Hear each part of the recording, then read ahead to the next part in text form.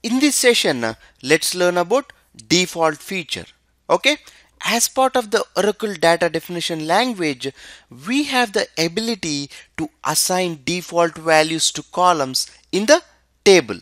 Okay, what is the advantage of this default feature? Suppose there are certain columns where most of the time their values are defaulted to certain value. In that case, we need to enter the same value again and again whenever we are inserting the data. To avoid this, we can just give a default value for that column and avoid inserting that data every time we insert a row into that table. Okay, here in my customer table I have a column called expiry date where the default value will be December 31st 2099. Okay, if I don't mention this default keyword every time I insert data into this customer table, I insert 31st December 2099. To avoid that, I can use the default functionality readily available. Okay, so the syntax is, once you have mentioned your column name and the data type, so default, keyword and the value to be defaulted. Okay, so once you have created the table, whenever you are inserting data into the table, you can ignore the column which has a default value. Here expiry date has a default value. See, you see, I'm not inserting any data into expiry date. If you want to follow the best coding standards and mention all the columns in your table, you can still do that and you can say default. So the default value will be inserted into this expiry date column. Okay, so now let's go and check it out. Okay, so let's create a table, customer 1. Okay, and then I'll make it very simple. I'll create customer ID with number and I'll make it customer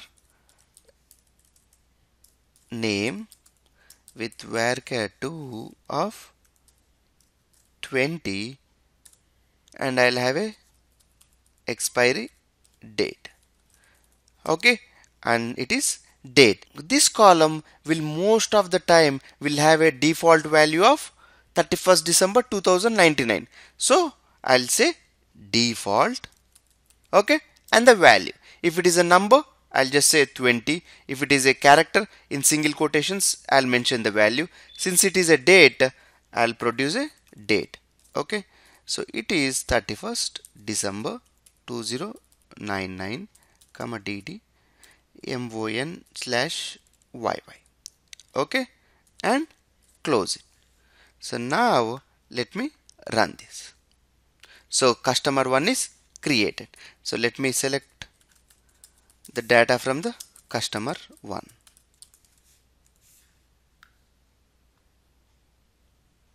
So no data. So let me insert some data. Okay, so insert into customer 1. Okay, so customer ID. Okay, customer name, and what are the values? 1 comma John. Okay, you see, I totally ignored this expiry date since I want a default value of 31st December 2099. So let me run that, insert it, and then do a commit. Okay, and run it, and then let me see what is there on the table. You see, 1 John and the default value of 31st December 99. Cool, right? Okay, suppose for coding standards you want to still mention the column name, so you can do that. Okay, comma expiry date, and you can say default value. Okay, here default. So let me change this to 2 and let me change this to Raj. Okay, and now let me run this. So I just ran it and then execute the commit. Now let's check the data. So I see the data and you see 2 Raj and the default value. Okay, what if you want to enter a different value? Yes, you can even do that. So just enter that value. So here I want 12th December 2045. Okay, and TDMONY. Okay, so let me change this to 3 and change this to Peter and execute this.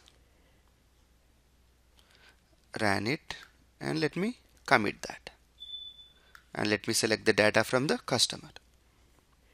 You see 3, Peter and 12 December 45. Okay, like this you can make use of the default feature and avoid inserting certain values every time you make an insert into the table. Okay.